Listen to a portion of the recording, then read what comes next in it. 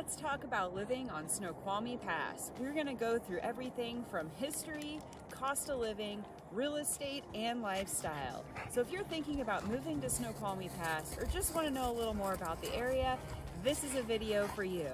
I'm Amanda.Dallman, a local real estate agent in the area, and you can find my information here and in the description below. All right, let's jump right into some history of Snoqualmie Pass.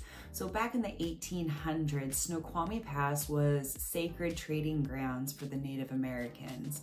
And then in 1909, the Milwaukee Railroad came in. And in 1914 is when they revamped the railroad and they put the 3-mile long tunnel 400 feet below grade.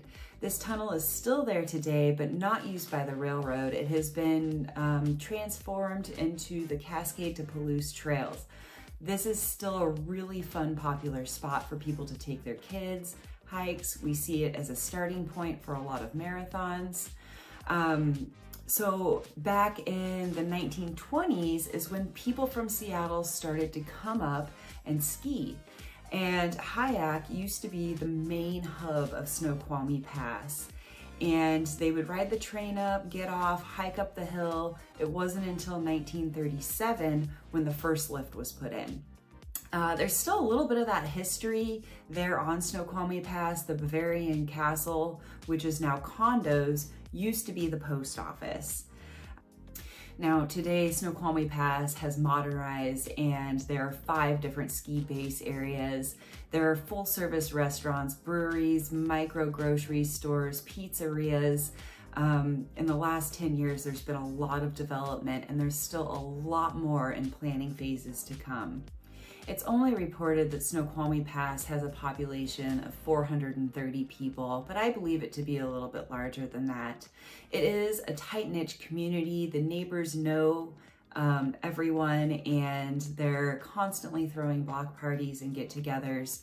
The Summit at Snoqualmie has also expanded their recreation use to lift access mountain biking in the summertime. And they're also doing outdoor series concerts, which is a lot of fun. So beyond the recreation that Snoqualmie Pass has, there really is a great community up there. Now, if you're living on Snoqualmie Pass, commuting is probably going to be a big part of your lifestyle. The closest grocery store is in North Bend, which is about 20 minutes away. There's also a grocery store in Elum, 30 minutes away. If you're trying to get to a bigger metropolitan area, such as Issaquah, that's gonna take you about 40 minutes, but you can get to Seattle in just about 50 minutes. So it's a real easy place to commute, but you're going to be putting some miles on your car. One thing to note about commute with Snoqualmie Pass is you're on I-90 and really easy to access. You can be to Seattle really quickly, or you can get to the desert in an hour going east. But I-90 is also the main corridor for everybody in Seattle who goes east to vacation, and that's where the majority of the camping and outdoor recreation happens. So in the summertime, Fridays and Sundays, that freeway can get jam-packed. And in the wintertime, it's all depending on the snow. If there's a lot of snow, there's pass closures. A lot of this traffic stuff can be pretty predictable. And if you're living up there, you're gonna start understanding the patterns and kind of know how to schedule around it. Well, since we've talked about livability, we need to talk about the cost of living. And since I'm a real estate agent, let's talk real estate. Snoqualmie Pass's real estate has exploded over the last couple of years, more than doubled through this extreme real estate market. In January 2021, the average price per square foot was $333. That fast forward 2 years to January 2023, and that has skyrocketed to the average price per foot of $735. Now, it has dropped a little bit in this last year with the high interest rates, and we're hovering right around $656 a square foot. So it might not be a bad idea to purchase a home on Snoqualmie Pass if you're thinking about doing so. Let's take a look and see what your money can buy on Snoqualmie Pass. Take a look at these homes.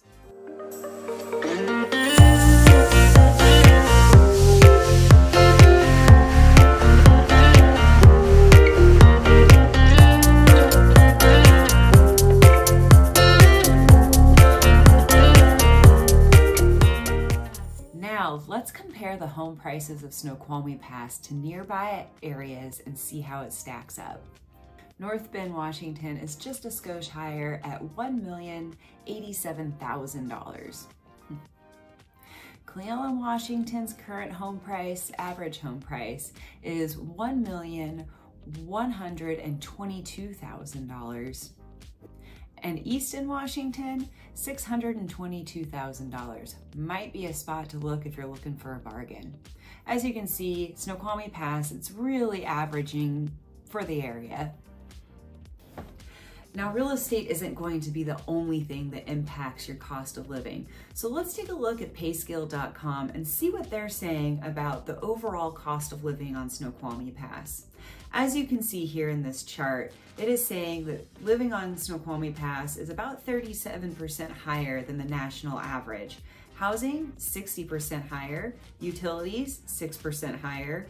Groceries, 25% higher. And transportation, 23% higher. And I bet it's actually a little bit higher than that for transportation, because if you're commuting to Seattle, you're commuting at least 100 miles a day. Now, if you're thinking that Snoqualmie Pass is a place that you want to move to or possibly invest in, give us a call. Our contact information is down in the description below. If not, make sure to subscribe to this channel as we're exploring all different areas located throughout Central Washington. Thanks for joining us.